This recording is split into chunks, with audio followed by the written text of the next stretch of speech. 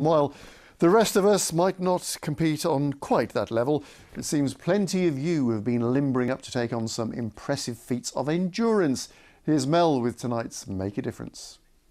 Over the past few months, many of you have taken on some enormous challenges, and not only have you encouraged others to get fundraising, but you've upped the bar time and time again.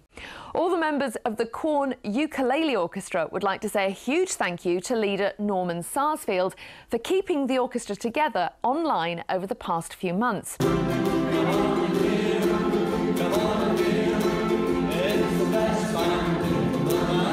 Here they are last year performing. Now they say Norman's organised online practice sessions and socials 3 times a week, which has been invaluable.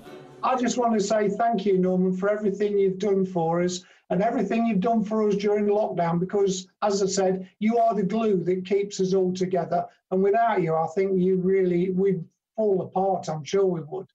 And of course, there's only one way for Mick to say thank you. This is to Norman. Thank you very much for everything you do. Thank you very much. Thank you very, very, very much. Thank you very much for everything you do. Thank you very, very, very much. Brilliant. Well, that's all for tonight. Sarah will be back tomorrow with more unsung heroes, so please keep them coming to the usual address, emt@bbc.co.uk. There are very few problems that a ukulele can't solve, it seems to me.